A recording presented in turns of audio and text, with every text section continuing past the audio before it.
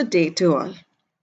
We shall learn about the different energy resources that are available today around us. Now, the different availabilities or the sources that give us energy, that provide us energy, they are called energy sources. And they can be categorized into two basically. The first one is the commercial or conventional energy sources. Now, these type of energy sources include coal, and another form of coal is lignite, oil and natural gas, nuclear fuel, and hydroelectric source. Now, due to these fuels, we have been able to see great advancements in the industrial sector, in the agricultural sector, the transportation sector, and even in the commercial sector. And the total energy used in this world, out of it, 92% is due to this, is derived from this conventional energy sources. But the limitation of these sources is that it is finite and it can be exhausted within a span of 200 to 300 years. Now, the next category of energy sources are the renewable or non-conventional energy sources. Now, the different types are the solar energy, the wind energy, biomass and biogas, the OTEC, ocean thermal energy conversion, tidal energy, geothermal energy, chemical energy by fuel cells, and hydrogen energy. Now, these type of energies are clean energy sources and they are continuously produced in the nature, and hence it can be available forever. That is why we say that it is inexhaustible. We say that it is pure because it does not pollute the atmosphere and it is also available in large quantities. These energy sources have been seen to be suited for particularly decentralized use, that is, for distribution, for proper distribution of energy. Now let us look into the different conventional energy sources. The most popular was coal. Now it is a major source of energy for producing electrical energy using steam. Coal is a fossil fuel which is formed from plants, from vegetation, and from coal we can produce different other compounds like dyes, oils, waxes, pharmaceuticals, and pesticides. The next type of conventional energy source that is popular is oil and natural gas. Now these are formed from organic material, animal and plant material that is deposited within the earth crust or the seabed, and then there they get broken down due to the high heat and pressure within the earth crust and become oil and natural gas. This process takes a long period of about millions of years. Now, this provides over 60% of our country's energy, India's energy. Now, the main ingredient in natural gas is methane.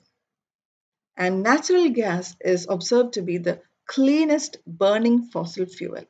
All other fossil fuels contribute a larger proportion of carbon dioxide into the atmosphere, whereas natural gas gives out only the least proportion of carbon dioxide.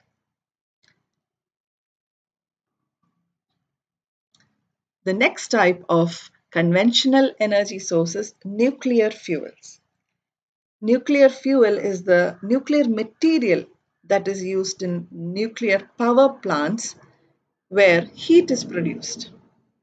Now, within the power plants, we can have nuclear fission reactions, and here a tremendous amount of heat is generated, and this heat can be used as electricity. The most common type of nuclear fuels are the radioactive elements like uranium 235 and plutonium 239. Now, the most popular type of conventional energy source in our country, in our state particularly, is the hydroelectric energy generated by dams. Here, electricity is produced from this hydropower or water power. It is generated by flowing water over a turbine, and the turbine rotates. Now, the rotation of the turbine is then connected to an electrical generator which produces electricity. Currently, China is the largest hydroelectricity producer.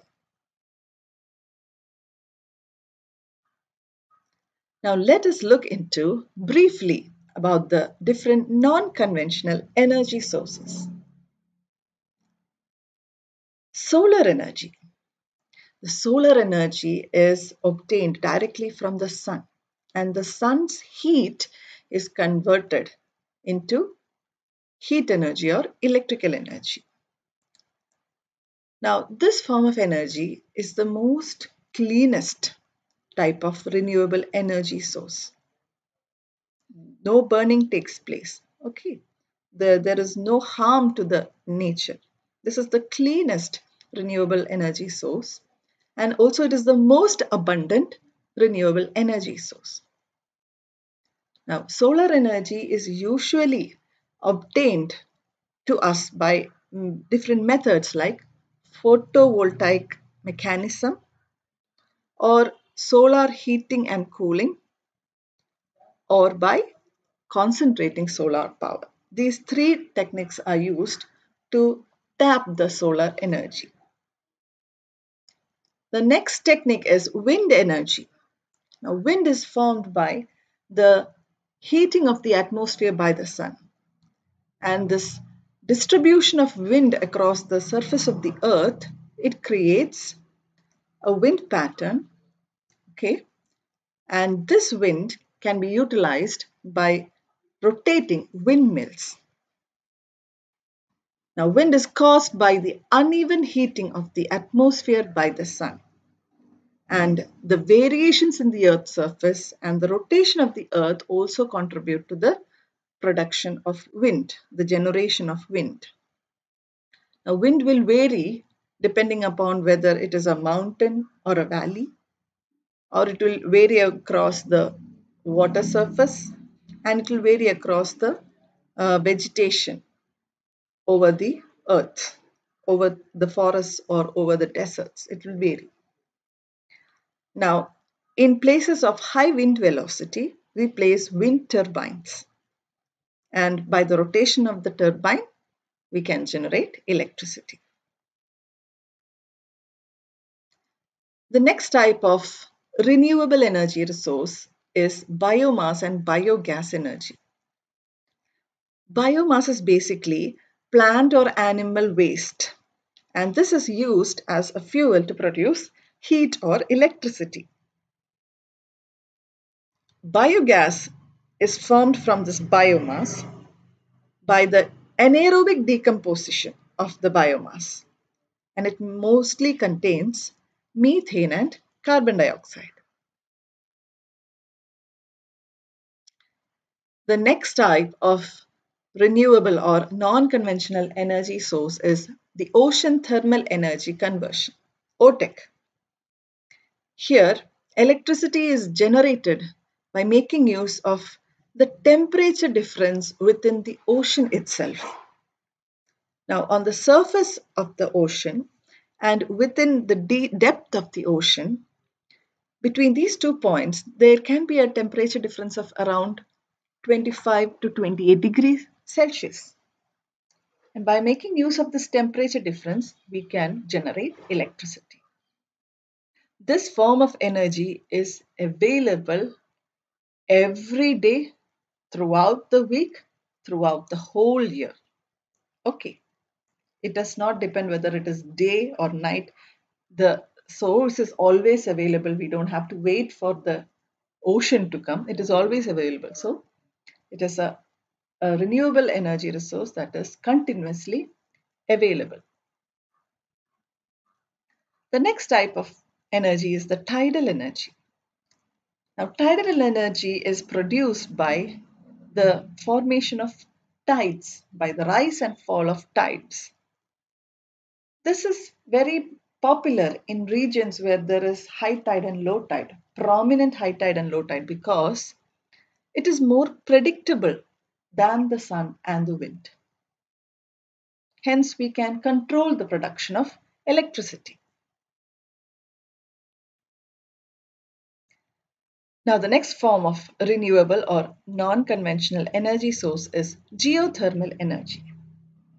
Within the earth crust, there is a lot of heat trapped inside. This heat can be used as energy.